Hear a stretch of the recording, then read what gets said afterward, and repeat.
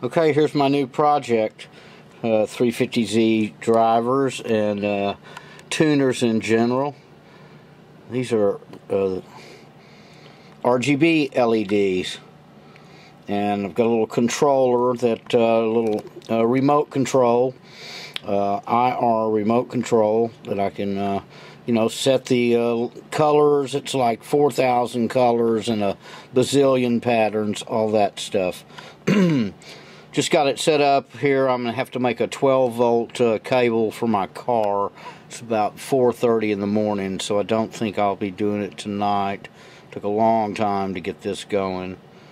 But anyway, it is certainly it certainly is neat. I'm interested to see what I can do about the needles here, the lights where the needles will be. Was that going to override it? What color should I use? Should I try and put some of these bulbs on the needles too? These are RGB LEDs. So anyway, interesting. That's my Frankenstein project for the night, and it's alive. Signing out.